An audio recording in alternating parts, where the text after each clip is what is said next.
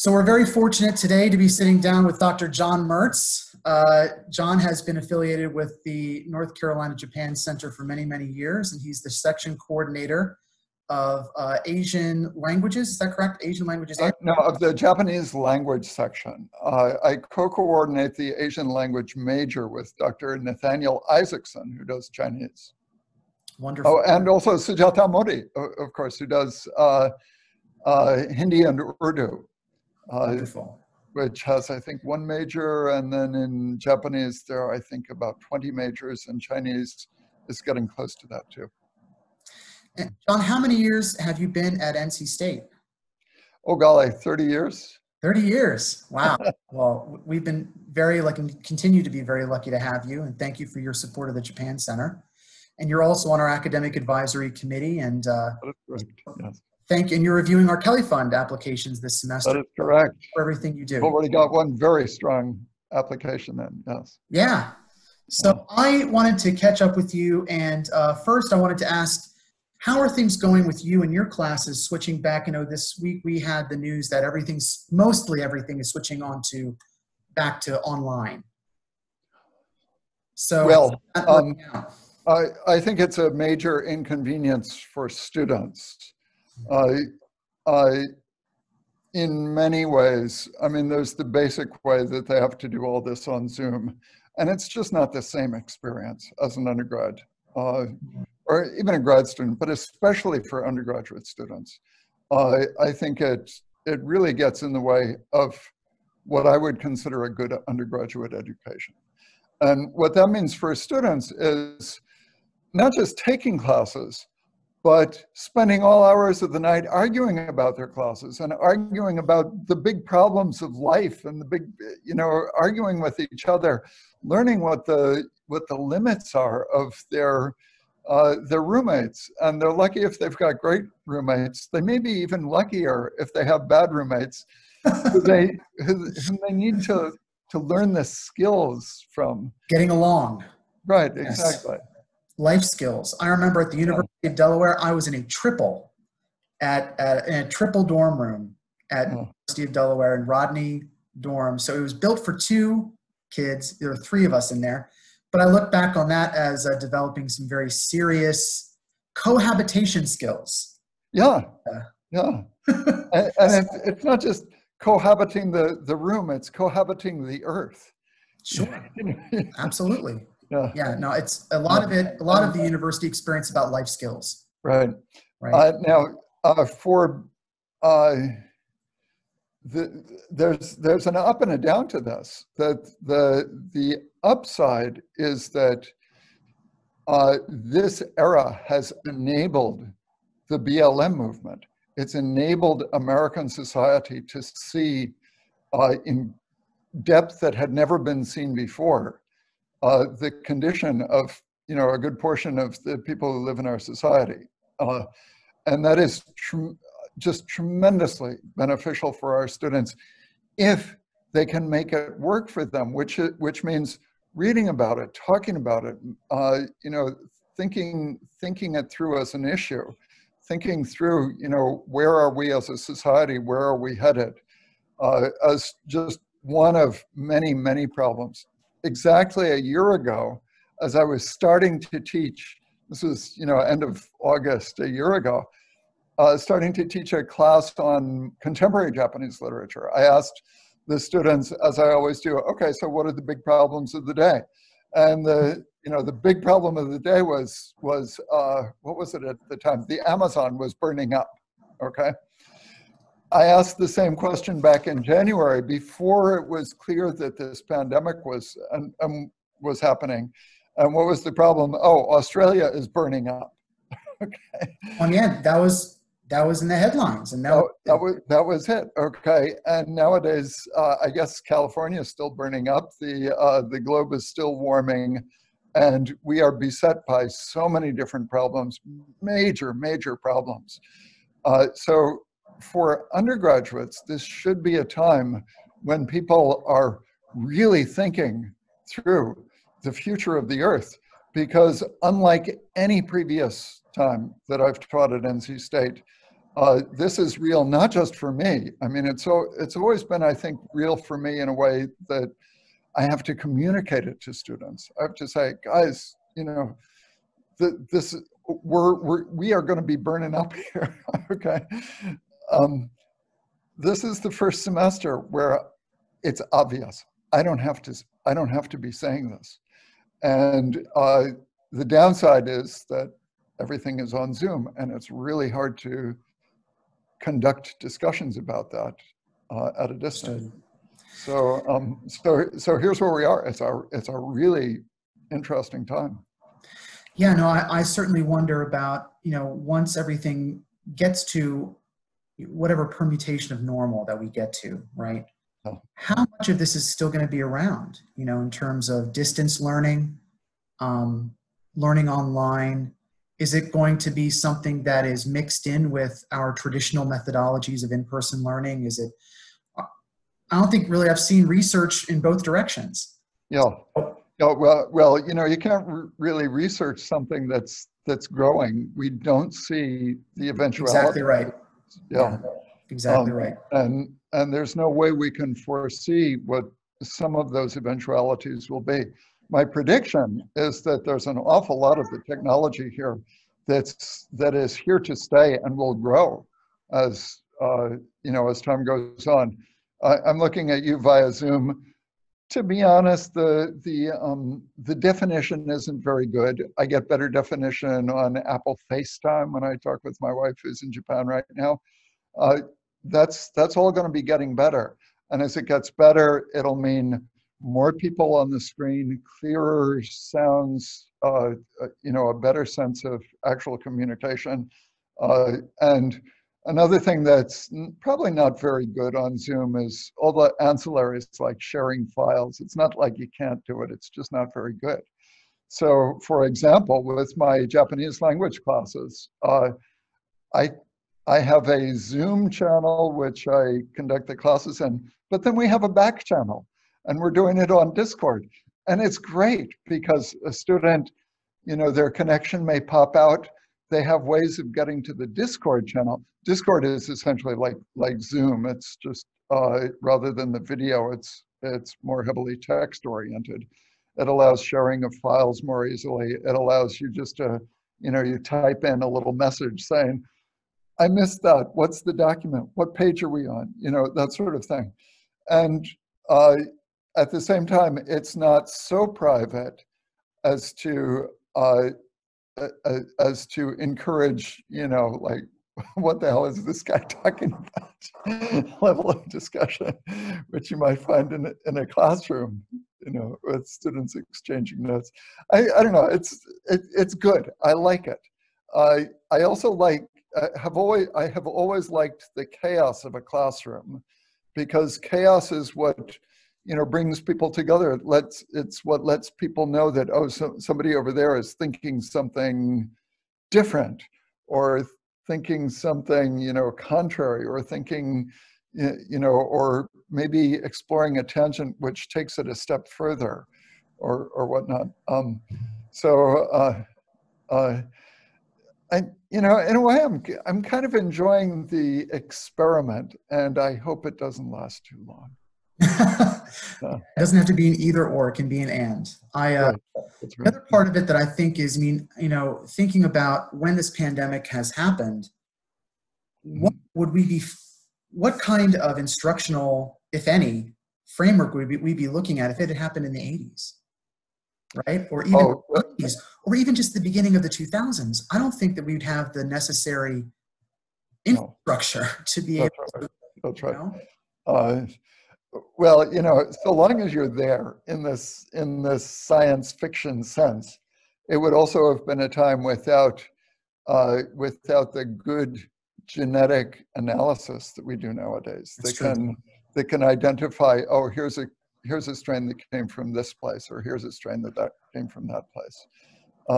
And so the technology of, you know, face masks, or what is going on with face masks, what is going on with the transmission and the little droplets and things like that.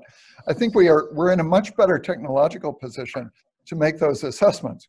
we are not in a good political position, because we're in a situation right now, everything has become so politicized that you can't even wear a mask outside without turning it into some kind of a statement. And I really am disappointed with that.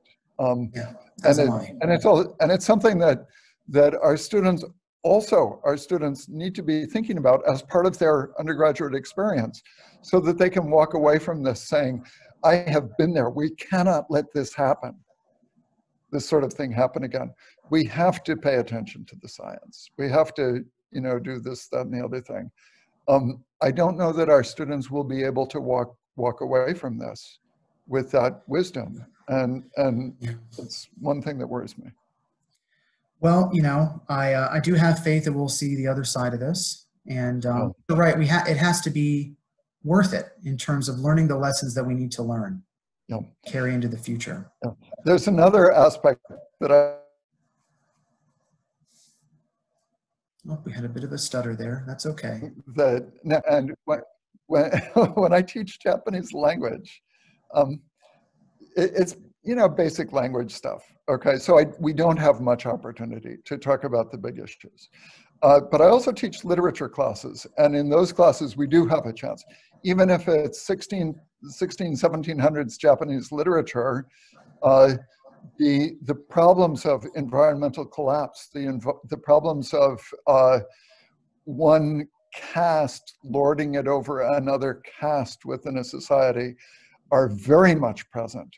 Sure. So many of the problems we face, and likewise the problems of institutions. So people get involved in institutions, and it gets really hard to make tough decisions. We right now, as a university, we're faced with tough decisions. Do we open the university or do we close the university?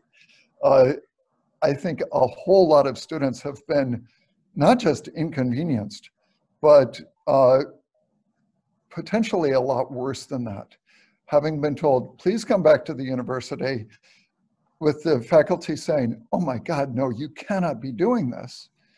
And then the students all come back to okay, wonderful, they're all back, let's teach a couple of classes. Then we have an outbreak, as if nobody could have seen that. And now they all are sent back home, having been infected with COVID, to reinfect their parents, their grandparents, something like that. This is an absolute disaster, but it's an institutional disaster. It happens not because NC State is bad or because the US is bad. It's because this is what happens with institutions. People get really wrapped up in the desire, the need to perpetuate, whatever is going on in the institution, the classes, perpetuate the dormitories, perpetuate the economics of, if we don't have students here, what's going to happen to the cleaning staff? Are they not going to have jobs? If they lose their jobs, what happens to their apartments that they're living in? If they can't pay their rent, what happens then? What happens? So all of these things, cascade. And so rather than using this as an opportunity to just point the finger at one person or another within the institution or within the political framework, I think it's an opportunity to think about how institutions are so complexly bound and tied up within themselves, that when something big happens, we are in deep trouble. And it's true of COVID, it's true of the environment, it's true of race relations. Those are the big three that I'm seeing right now. There's maybe more than that going on. Well, I mean, this is something that we're seeing, certainly not just here at NC State, we're seeing this nationwide at many. Absolutely. Many worldwide. Of course, yes, worldwide. Worldwide. One of the things that we were talking about, just to switch gears a little bit recently, that I really thought was incredibly interesting, and was your assessment of, and I think this is a continuously evolving thing, of, how we view learning and teaching foreign languages, right? The pedagogy of that, understanding what is really the most efficient way to both teach and learn Right. language that is not already embedded within us as our native language. And I just wanted to hear your thoughts on that. Having been doing this for about 30 years, and I think there's a lot to be said in terms of the general trends of American teaching, but also in terms of the very recent, so now everybody's living virtually, we're all on Zoom, that sort of thing. For quite a while now, my students have been living, especially the students of Japanese, have been living semi-virtual lives. They come to Japanese out of an interest. First, it was manga, back in the 1990s. Anime, maybe around the same time, sort of catching on and on. Early 2000s, into the mix comes games, the Sony PlayStation stuff. Yes, sir. Right. Yes. And then there are all the sort of the ancillary media expressions, the artistic expressions of whatever it is, K-pop, J-pop, that sort of thing. There's tremendous at a distance, artistic experiencing that's going on by our students, okay? And they say they want to learn Japanese, okay? And so you wonder, okay, so what Japanese do you want to learn? Now, if you back up prior to that, say even prior to the 90s, go back to the late 1940s, there was a major shift in American language teaching with the beginnings of the so-called audiolingual method. And now I trace that. I'm not 100% sure of the history of this, but I think it had to do with the fact that my father's generation, my father having been a New York guy, my mother as well, New York woman, they grew up in the city, born in Queens, whatever, late 1920s, okay? Yeah. They were brought up with under the Latin and Greek regime when it came to foreign languages.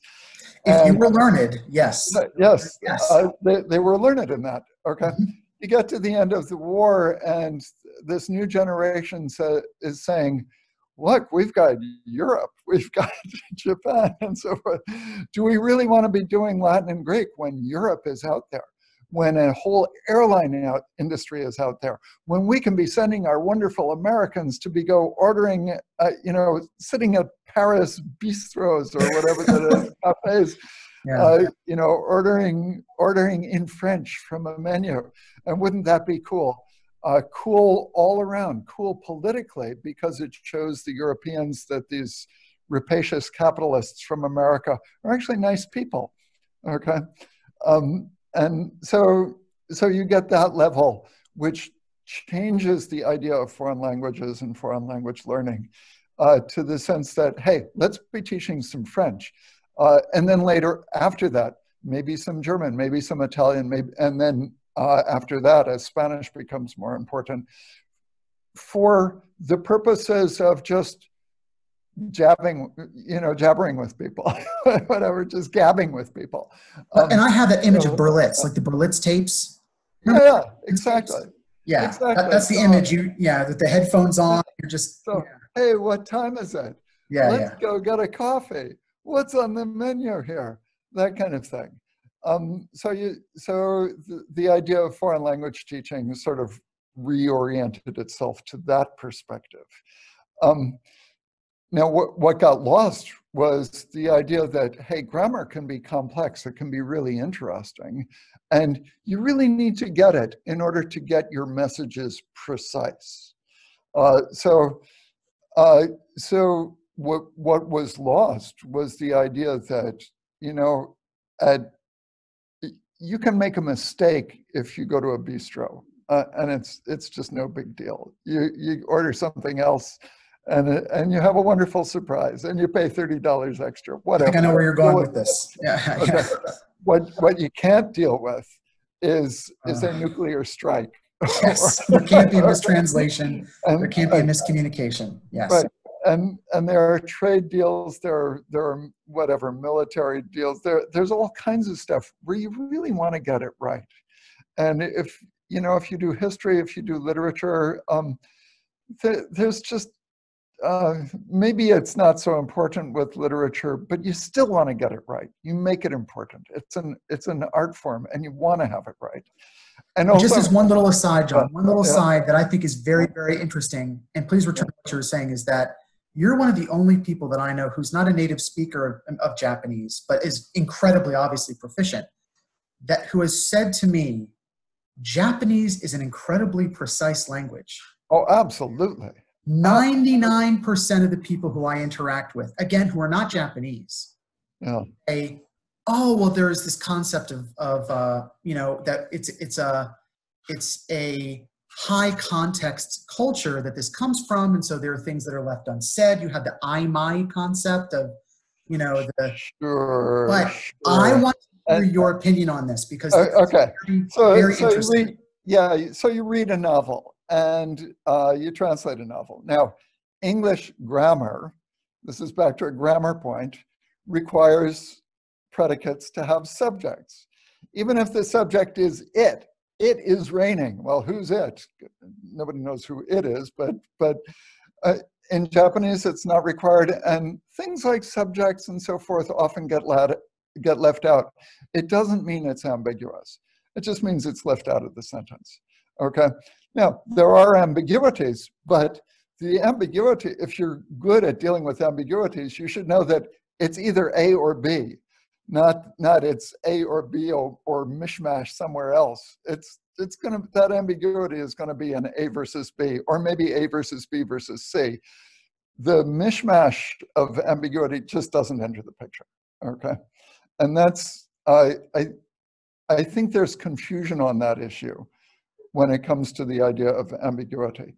So there is a necessity for learning precision, for learning grammar in the language. And I just think it's something that people need to not dismiss so easily when it comes to that. Now, I've heard people say, oh, if I want to learn a language, I would want to hang around with people and just talk with people. And you pick up the words and you pick up the phrases and you make it work for you. And, there may be a certain level of truth to that with very close languages, like English versus Spanish, or English versus French, or even closer, French versus Italian, or something like that. More like a Romance language based. There, because the little details become very quickly very easy to negotiate. Exactly what's going on. Okay, some exceptions to that. There are exceptions, but by and large, with Japanese, no, just no way. It's the syntax of the language, the way you order the words is different. The sounds of the words are different. The origins of the words, this 3,500 year deep history that links Japanese with Chinese, and makes it a bottomless abyss of just wonderful historical and cultural reference. There is no comparison. There's nothing to hold on to that exists in English that can give you access to that. It means you're generally starting from zero. But that's also a really interesting thing about language, because one of the aspects of the undergraduate experience, for which I think language is really cool and indispensable, is that it teaches you something about the human relation between your body and your language, between the reality and the language. Oh, yes. And yes. At a philosophical, but also at a physical level, it's really cool to get that. I think that a lot of people have the sense, it was fascinating when you were talking about this, that Japanese is a very precise language. It's just understanding where the precision is located. Mm-hmm. And I think a lot of people get this concept that in comparison to English, which is, I don't think probably a very good relationship to make in any case, that you have a Japanese, I mean, just in general, you'll have someone who is a Japanese national. This is an example that was given me once by my teacher, and they will say something such as, it's kind of cold in here. And a normal, perhaps in a very generic way, a Japanese person is going to be looking around. Is there a window open? Is there a door is open? Should I turn up the thermostat? Right? But us in English or an American, it's cold in here, meaning, can't you help me do something about it? Exactly. But perhaps from our point of view, again, in a very generic way, someone might say, could we turn up the thermostat a little bit? Or let you be more direct. But it doesn't really have to do with the language. That has more to do with the culture. And language is sort of attached to that, right? That the way that we use the language, but not the language itself, maybe. The other thing that you were talking about in what you're talking about here in terms of this evolution of how we've taught language before, right? And how it is now. I had the impression before when we talked that you are a supporter of really getting back to like literary forms of not just, of course, the auditory communication parts and understanding spoken language, but really actually sitting down and getting into, as you teach, Japanese literature, seeing how grammar is constructed. Yeah, so to pick up another thread from this idea of Zoom culture and virtual culture, my own experience, when I go to Japan, my wife and I have a place that's right outside of Tokyo. And, I just love living there and, cooking there and going to the stores and things like that. Do I talk to people? Well, I talk to my wife. I talk to the guy down the street who sells coffee. When I need to, I will go talk to the people, to renew my driver's license or whatever it is. And maybe I'll go to my wife's laboratory every once in a while and talk to some of her colleagues. We'll go out for dinner or something like that. And that's great.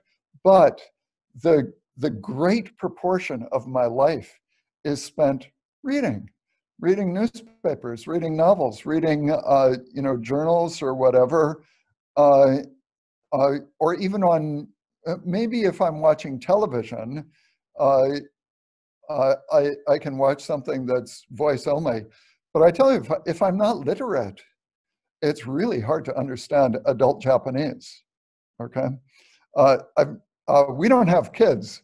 So kids Japanese, I guess over the years, I've learned about kids Japanese. It's a whole different territory. Yeah, my students, when I was there in Japan, I had no idea what they were talking about. So I live in a world of educated language, which is very primarily, its foundation is writing.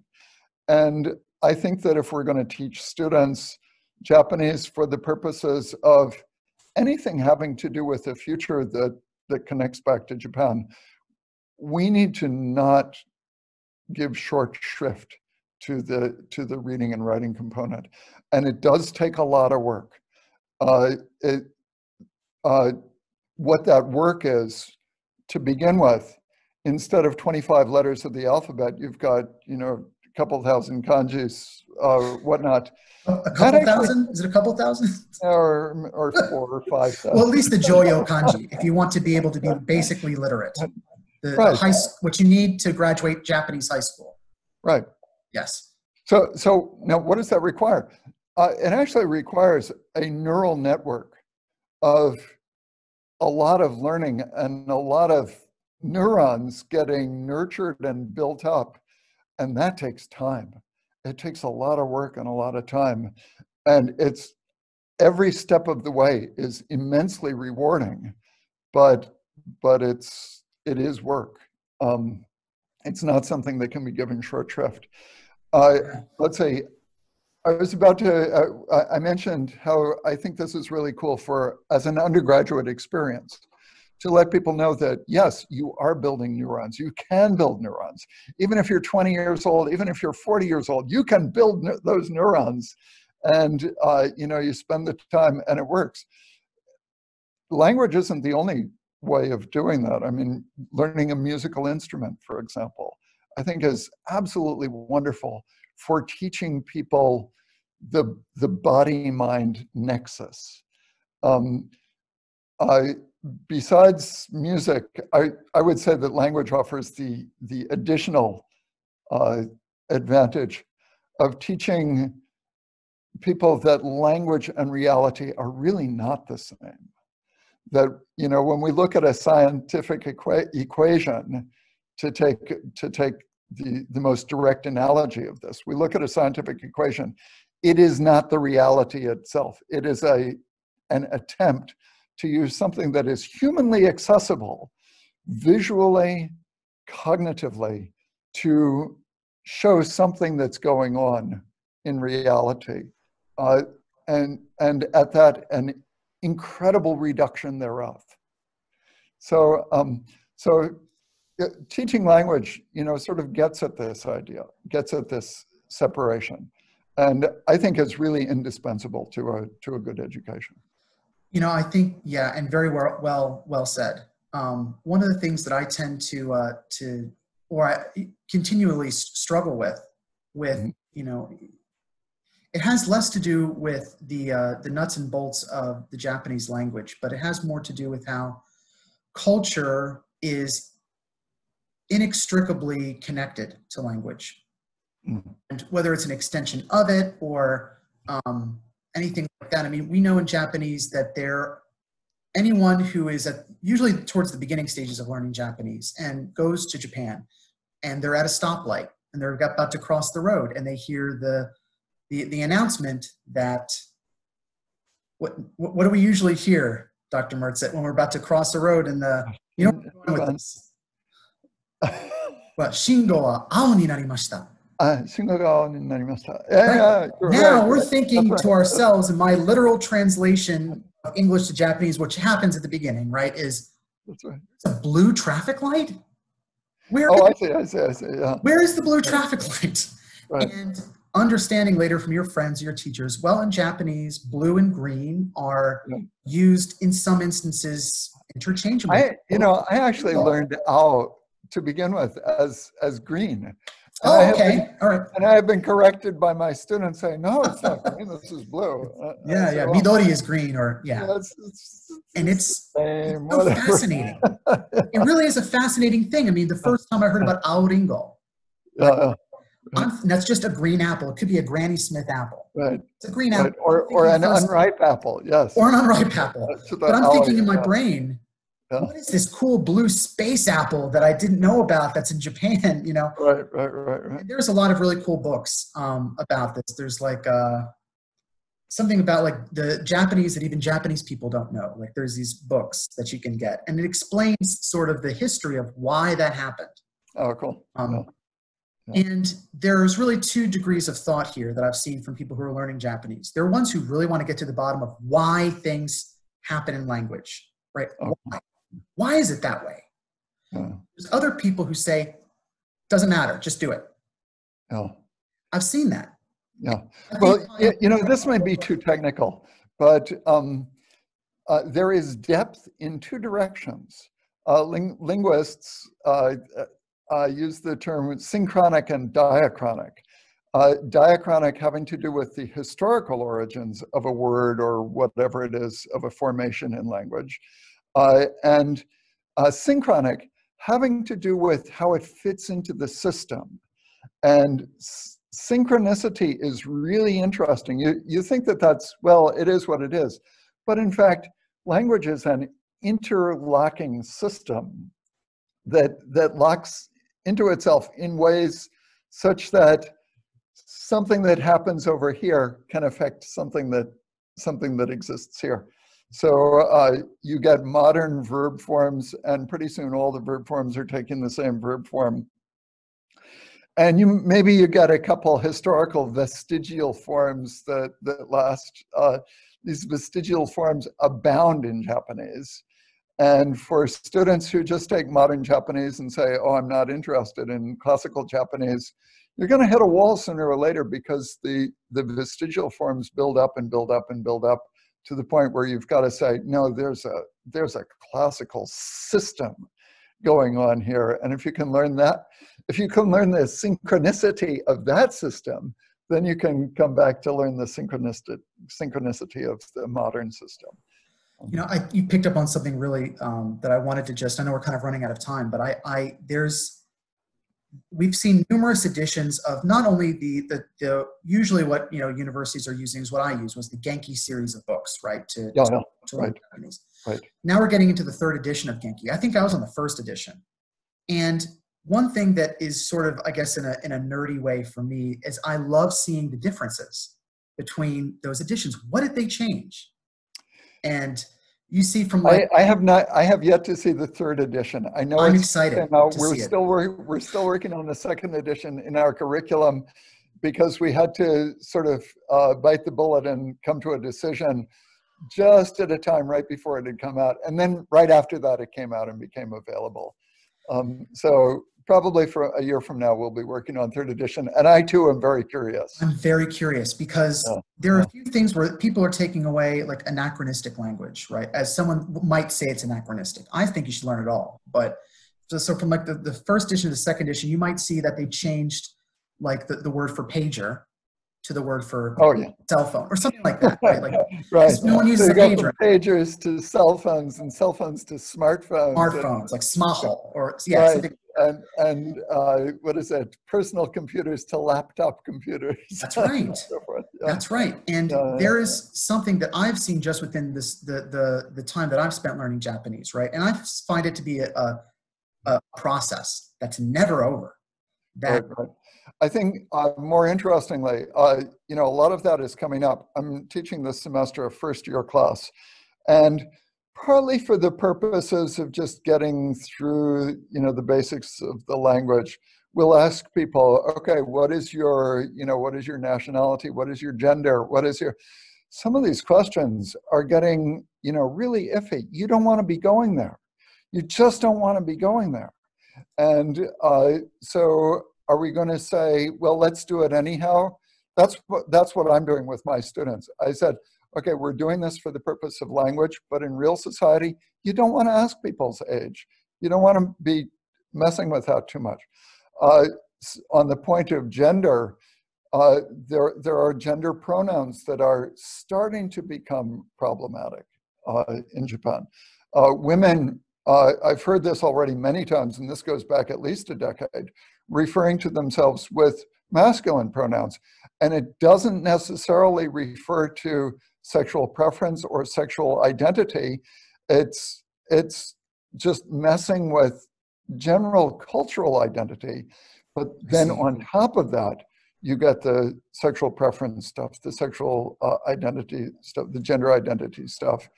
And we're in a territory where people really need to be careful and really need to be rethinking through, you know, the kinds of things that can be said and how to say them and that sort of thing. So you're saying, like, instead of saying something like atashi, which would be like a feminine I. Old style hyper feminine atashi.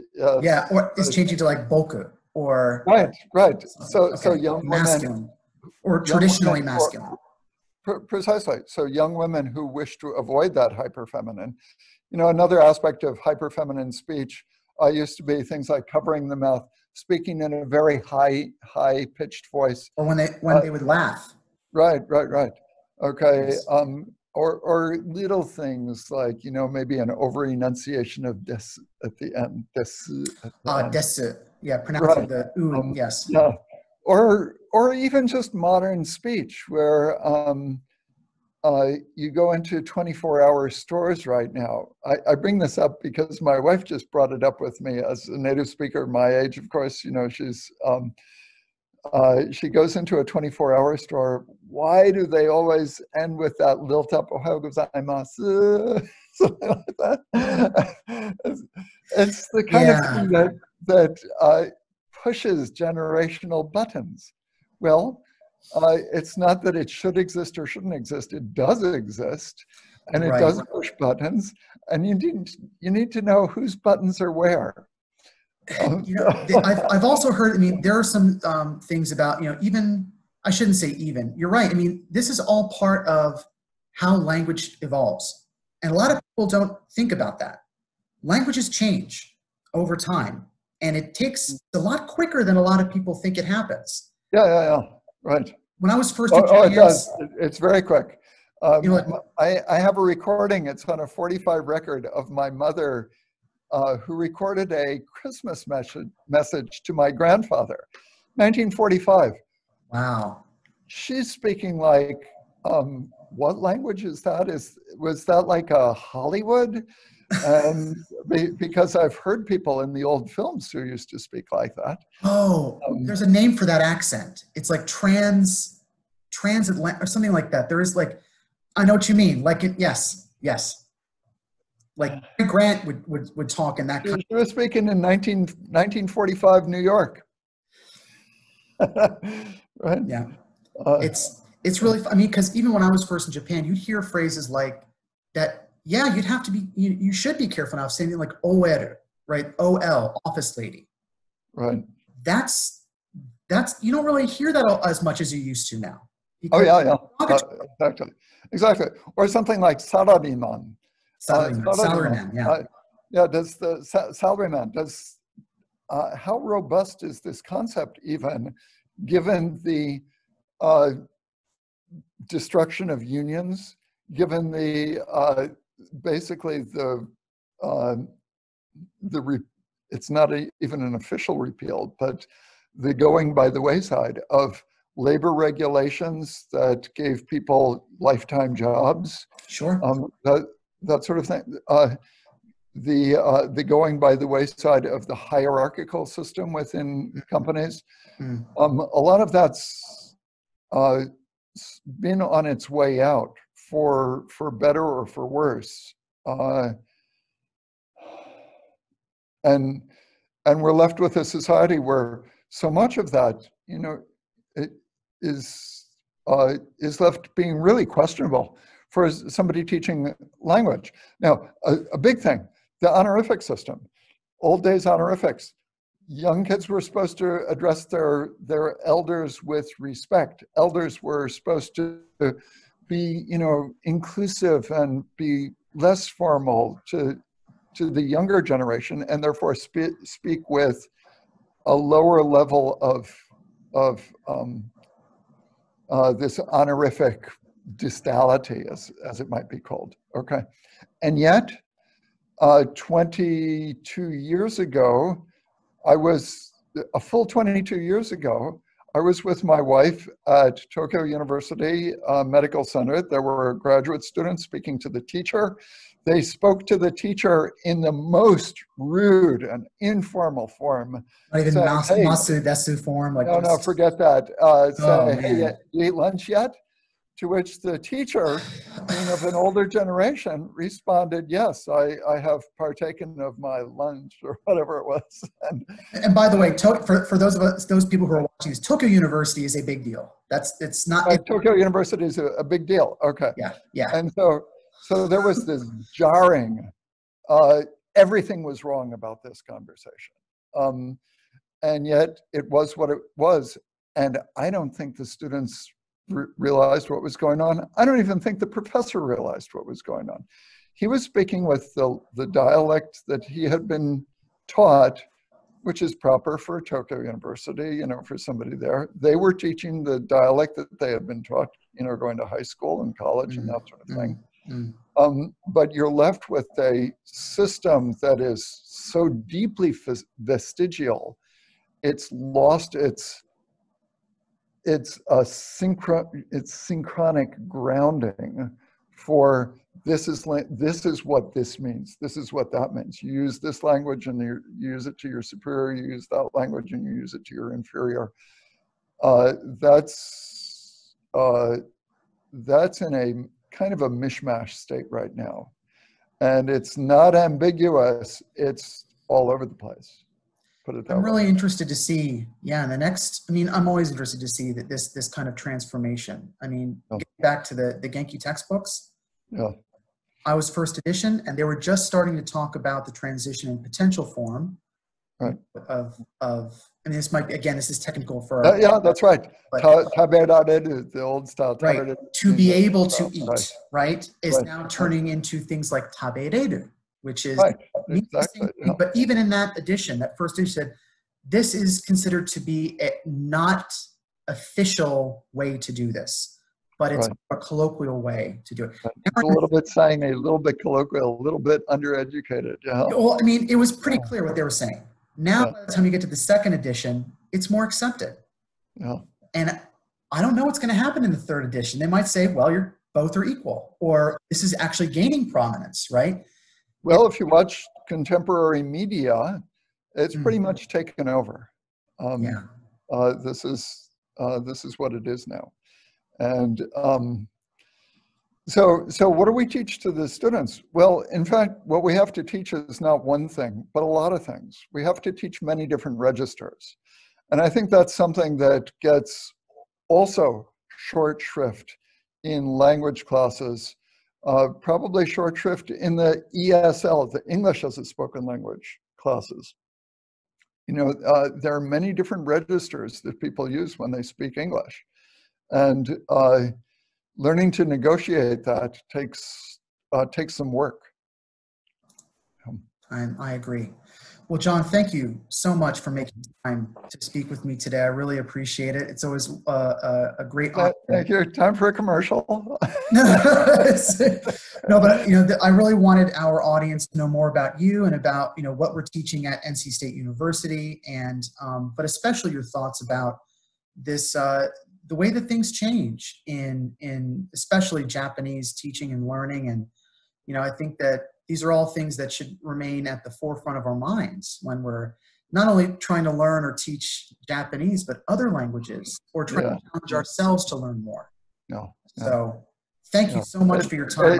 It's part of a world experience. Language is just one of many, many things that needs to get put into place for that. Absolutely. Well, please do take very good Jonathan, care. thank you so much. I enjoyed your questions. I enjoyed our discussion. Yes. Let's say,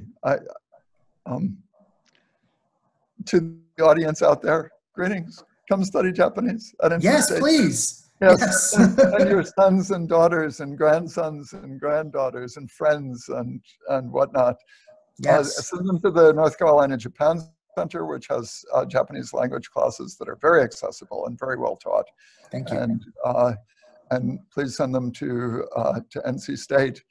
And I hope this era of Zoom and coronavirus will be over soon. Well, please take good care, John. Thank you so much for taking. Okay. Thanks, Jonathan.